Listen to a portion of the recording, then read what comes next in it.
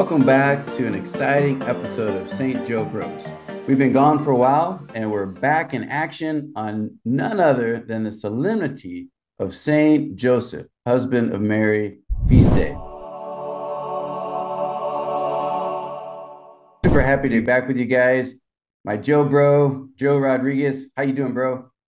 I'm doing amazing. How are you doing? I'm doing good, man. You look like 10 years younger over there. I don't know what water you're drinking in Canada, eh? But it's doing you well. Well, I've been drinking a lot of that St. Joseph water from Contignac, France. Maybe that's what it is. Oh, wow. Okay, so then you're gonna have to like sell some of that stuff or something because I think people are gonna want to get it from your channel, the St. Joe water, because I You all I'm too. doing is getting gray hair over here, so I think I need to drink some of that stuff. Is Very it good. called a J2O? That's a clever marketing name. Yeah, I might just steal that J2O. from them. There you go. There you go. Well, cool, man. Well, hey, guys, we got a lot in store for you today. The title of our show for St. Joe Bros today is Feasting with St. Joseph. So, as all good things start with prayer, we thought we'd open up with the prayer today that you'll hear at Mass. If you go to Mass on St. Joseph's feast day today, this is the opening prayer or the collect at Mass. So, let us begin in the name of the Father, and the Son, and the Holy Spirit. Amen. Grant, we pray, Almighty God, that by St. Joseph's intercession, your church may constantly watch over the unfolding of the mysteries of human salvation, whose beginnings you entrusted to his faithful care. Through our Lord Jesus Christ, your Son, who lives and reigns with you in the unity of the Holy Spirit, God forever and ever. Amen. St. Joseph, husband of Mary, pray for Pray us. for us. So go ahead and kick it off, buddy. Let the people watching know what they have in store for today. Hazel, given that it is the feast day of St. Joseph, I thought we'd go over the various feast days connected to him, the ones in our calendar, and some that were taken away from the calendar, as well as some local feasts that Mexico used to celebrate regarding St. Joseph. They have a lot of feast days, actually, more like folk feast days, I think you would call them. After that, I figured we could talk about the identity of Joseph's mother and father and any siblings he may have had. Sweet. Sounds good. Sounds good. Well, yeah. So as you mentioned, Joe, today is the feast, the solemnity of Saint Joseph, the husband of Mary. So I just got out of heaven, aka Mass, like an hour ago, and it was so nice.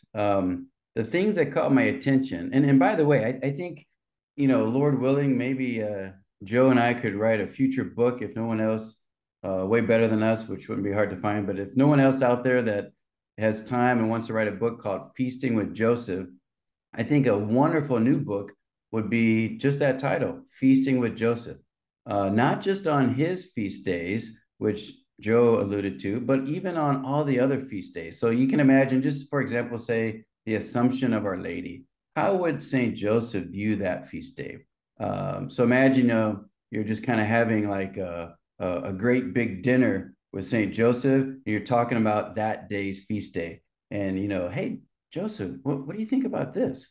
Because I don't know about you guys, but the more you think about St. Joseph, the more you see him everywhere. He starts to come out of the shadows.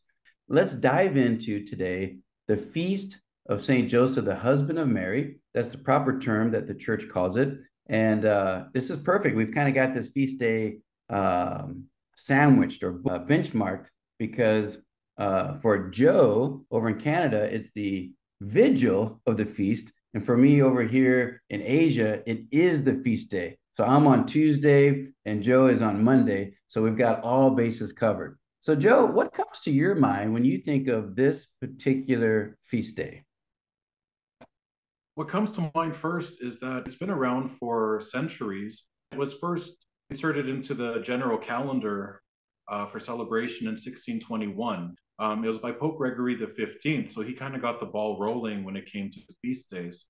Um, Although the date had already been informally dedicated to St. Joseph as early as the 10th century, so it was more of like an oral tradition thing that we celebrate him on March 19th.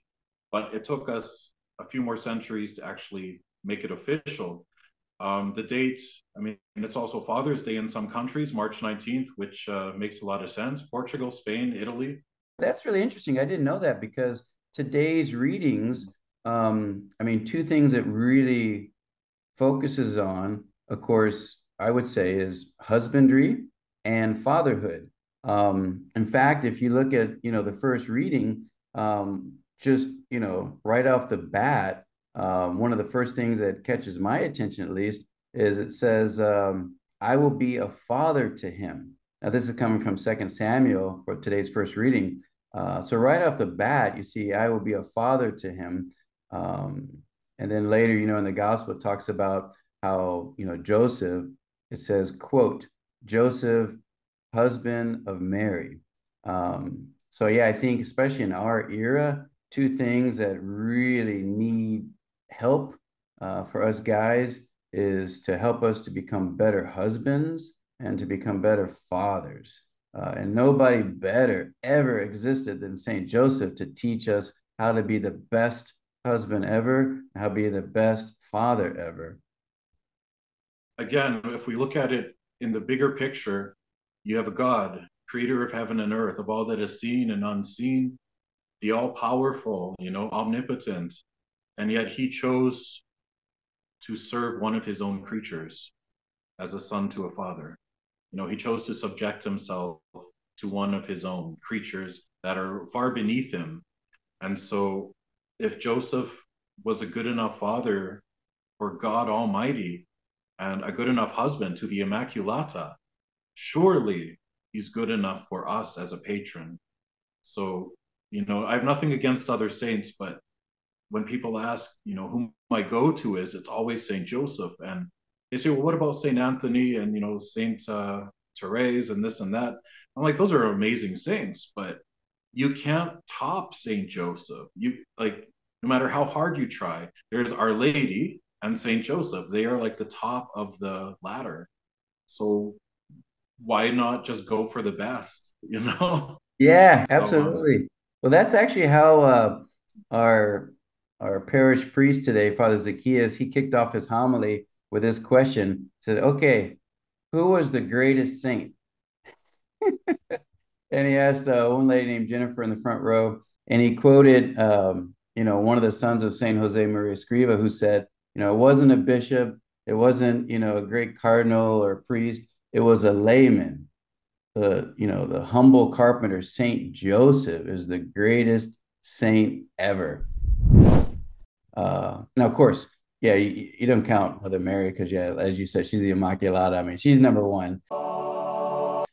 But Saint Joseph is the number one male saint, of course. So he kicked it off that way, and yeah, and as Father said in his homily, I mean, he is the patron of the universal church. So he is the number one greatest male saint ever, period. In the hierarchy of saints, I mean, you got God, you got Mama Mary, you got Papa Joseph, and then way down here, you got, the angels, and then you got like Saint John the Baptist, and then, okay, I don't know who's next, but, that's pretty much how it is because popes have talked about this, Saint, or not Saint, maybe not yet. Father Donald Calloway, in his wonderful book, he quotes some popes who say this because Saint Joseph is the second guy, protodulia. Mama Mary is hyperdulia, Joseph's protodulia, and the rest are just dulia, just the super saints.